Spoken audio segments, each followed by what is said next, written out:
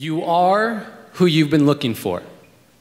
So stop looking for more unless you're looking in a mirror, because it's about time for you to see clearly that you are who you've been looking for. And that empty feeling you got, that hole in your chest, you only got that feeling because you think you're not blessed with everything you need. You see, we live in a consumerist society, which means they need you to buy stuff. And the easiest way to sell it is to tell you you're not enough. Buy this car, you'll get girls. Buy this bra, you'll get guys. And we're seeing it so much that we start believing these lies, but the truth is, the makeup they're selling to make you feel prettier is the same makeup you buy to stop feeling shittier about this lie they keep telling you that you are not enough.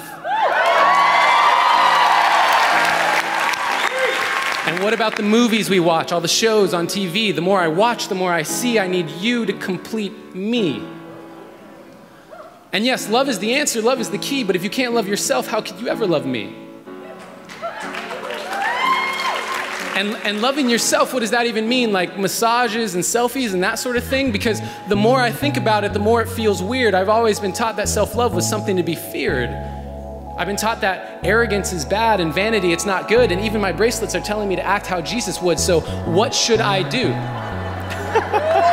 How should I act? I'm supposed to love myself, but how do I even do that?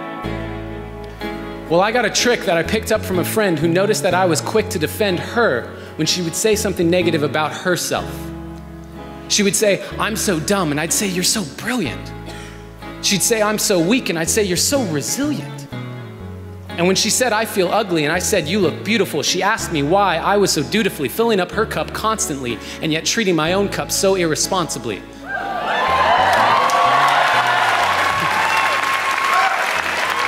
Because when I looked in the mirror, my voice was quite clear. You're ugly, you're too thin, your hairline's receding, you got a pimple on your chin.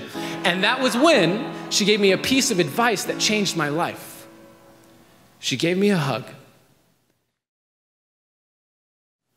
And she said, "Treat yourself like someone you loved."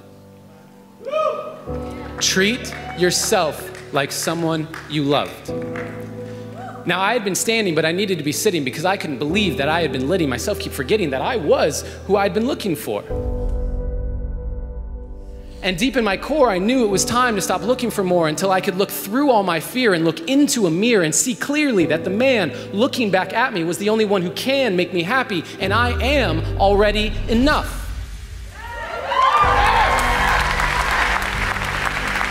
And I am not any more special or unique than you. That is why I'm here to speak to you. You are already enough.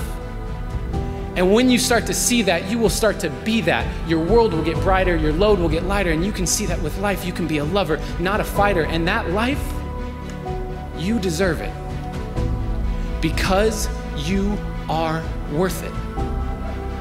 And there is no point in letting yourself keep forgetting, because no matter what you say or do, you are perfect. And so today, I hope I leave you with a direction correction away from the flaws you see in your reflection. They aren't flaws to me, they are simply protection against all the doubts you have of your perfection.